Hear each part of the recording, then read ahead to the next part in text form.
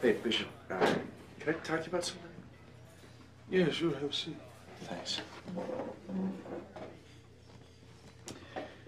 All right, so, I went to my mother's this morning, and, You've been working there, what, about a year and 4 months, right? yeah, I guess.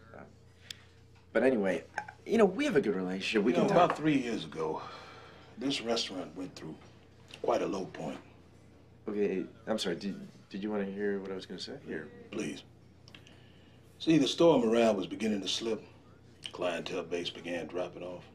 That, of course, led to lower tips, which in turn led to an even lower store morale.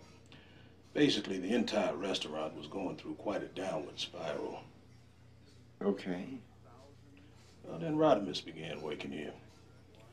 And with him came the penis showing game you all like to play. Okay, I don't know.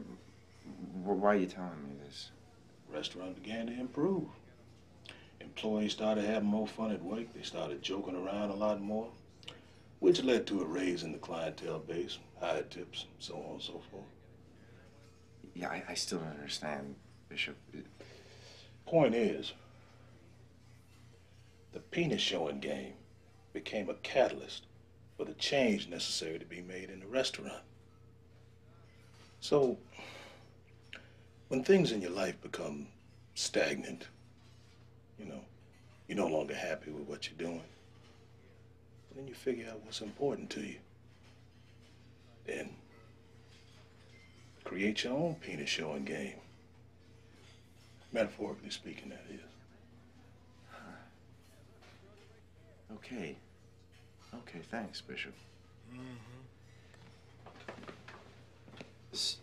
So do you think taking the assistant manager job would be like my penis showing game? Is that what you're saying?